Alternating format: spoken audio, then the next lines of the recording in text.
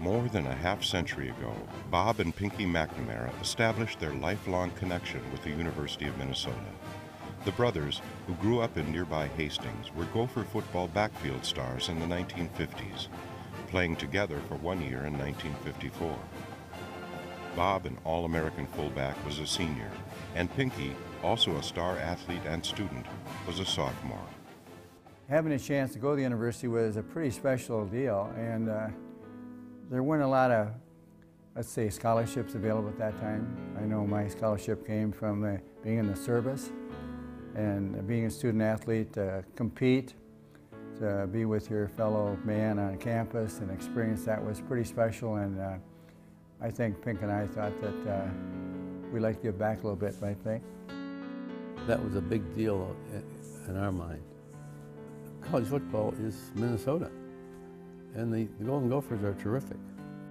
In later years, the McNamara brothers teamed up on numerous projects in support of the university and intercollegiate athletics. In the early 2000s, Bob and Pinky joined forces on the Baseline Tennis Center and the Save Gopher Sports campaigns. More recently, the two Gopher standouts have combined efforts on the TCF Bank Stadium campaign.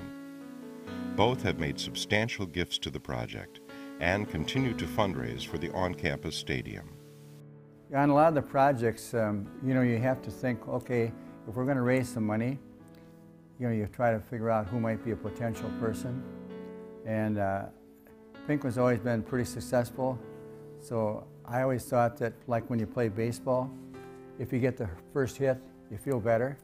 So the first guy I'd ever call on would be my brother Pinky, because he was always right there, and he almost always said, yes, I'll be the guy. And the same thing with when we're on the golf deal. He was the first guy that stepped forward, and he's always the first guy.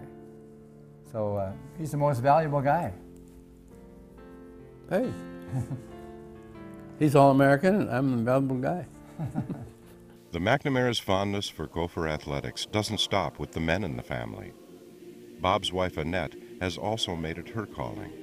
Recently, Annette co-founded a women's tennis scholarship with Carol Scansey. From their modest beginnings as children of the Depression, the McNamaras have turned their success into something more.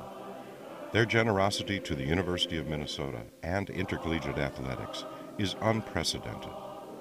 With their undying support and tireless commitments of both time and money, they have made an indelible mark on the legacy of our programs. Everybody has a certain amount of pride in what you do, and I think it sort of comes back after you've done all this, and the university sort of knows that, and they recognize that. And anytime I'm involved with Pink and we're getting an award, I'm happy. He was in the backfield with me, so it's kind of fun to be back a little bit in the limelight now. So we don't move quite as fast, but we still got a couple moves. Well, he didn't give me the ball as much as I'd like it, but he gives me once in a while. And said once we got ahead a few points, he said, here's one for you, too. It worked out fine.